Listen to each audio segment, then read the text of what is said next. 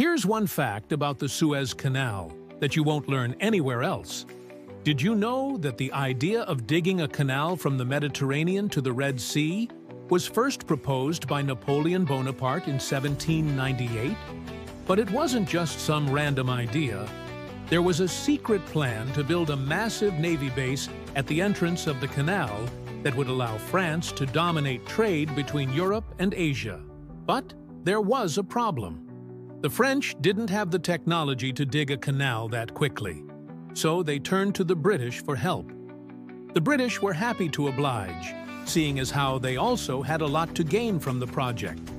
The two countries formed an alliance and began surveying the land. But it didn't take long for the inevitable to happen. As soon as the British realized that they could make the canal longer and wider than the French planned, they went ahead and did it, giving them control of the entire waterway. And that, my friends, is why the Suez Canal is so freaking awesome.